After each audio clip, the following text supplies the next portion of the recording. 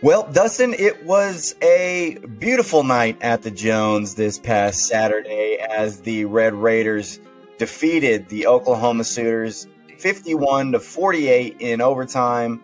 That win gave us our 7th win of the season, gave us the outright 4th place in the Big 12, fourth place, semi-pro reference there if y'all didn't catch that. Gives us a winning record in Big 12 conference play, as we mentioned last week, the first time you could done that since 2009.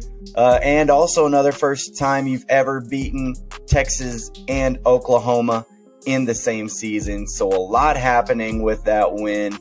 There was a lot riding on that victory. So Dustin, we were there. We were at the Jones. We rushed the field. Just what were your thoughts after that victory for the Red Raiders?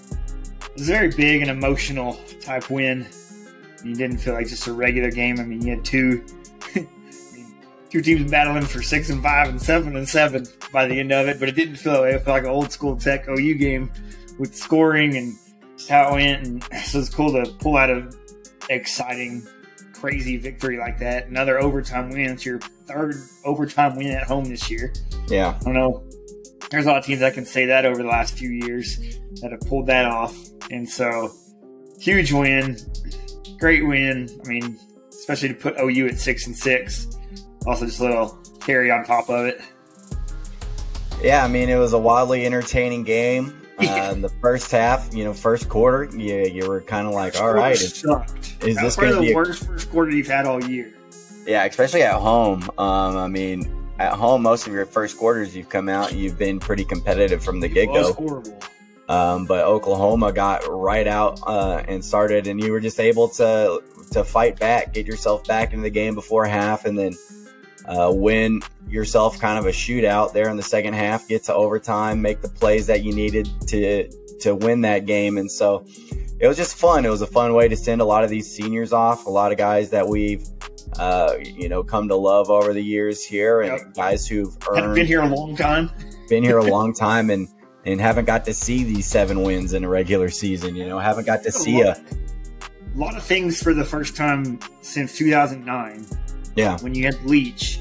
So it spans your previous 3 head coaches. McGuire did in his first year. I mean, he had a home winning record, conference winning record, beat Texas OU for the first ever time. There was like a couple other things you've done for the first time in 13 plus seasons. Like, pretty damn crazy to do all that. Yeah, and you get to send the Double T scoreboard off with a victory. As we retired the Double T scoreboard, there will be a new one coming, but you get to send the old one off into retirement with a win.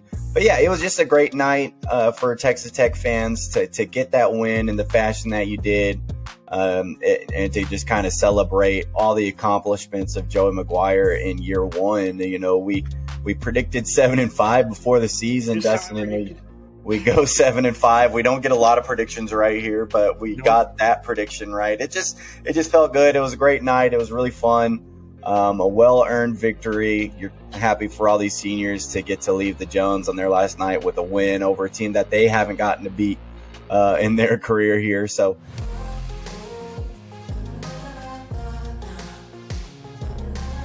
catch y'all at the next tailgate.